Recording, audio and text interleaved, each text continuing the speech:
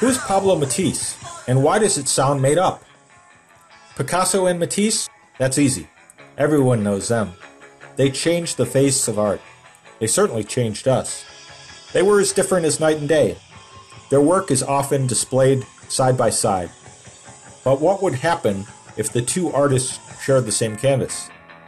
I am Pablo Matisse. My purpose? To have Picasso and Matisse coexist on the same canvas, despite their differences. My work is not about putting a nose on one side and eyes in the wrong place. By appropriating the work of each artist, I found a way to blend them in a style of my own. By exploring what they had in common, so that I retained some spirit of the work. It's my intention that's different. Two artists, one paintbrush, or an original Pablo Matisse.